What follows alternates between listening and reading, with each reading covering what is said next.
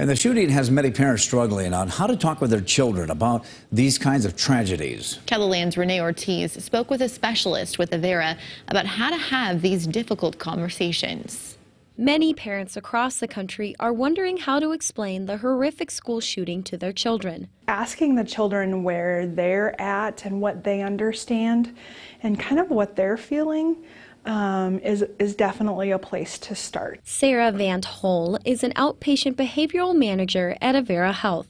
She recommends parents be open to communicating with kids on how they are feeling. Being there, being present and listening and opening that door, it can be kind of scary at first for parents, but in the long run it's so beneficial for your kids to be able to have that communication. And keeping an eye out for signs of distress. Increased irritability, withdrawn behaviors if you're seeing them retreat to their rooms quite often, being able to kind of monitor that as well. Van Hole also recommends taking a break from social media and implementing self-care to manage stress. Finding structure, being able to identify the positives, limiting that screen time, and limiting the amount of energy that you're spending on worrying about some of these things that we have no control over.